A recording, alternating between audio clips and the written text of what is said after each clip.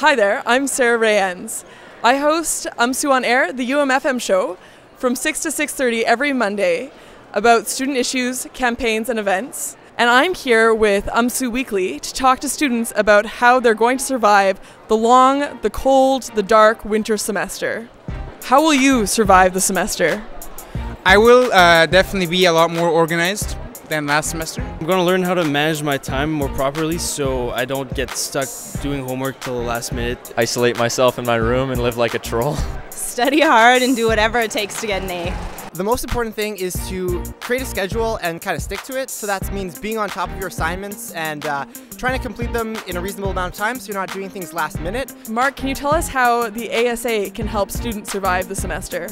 One would be provide a lounge for students that are members of the Aboriginal Student Association. There's also the Aboriginal Student Centre, which is the Megaziagamic, which is on the right close to the Frank Kennedy and Max Bell, and there's all sorts of counselors and stuff like that. If you have any questions at all, you could ask them. So, yeah.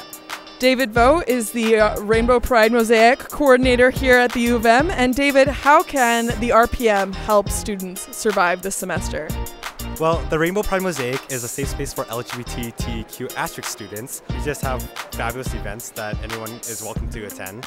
Also, we provide computers for student uses, and we also have a printing services for any students to come and use it. Jen is the Women's Center coordinator. And Jen, how can the Women's Center help students survive the winter semester? We have lots of futons to lie on, free tea, also lots of awesome free stress relievers like free pregnancy tests.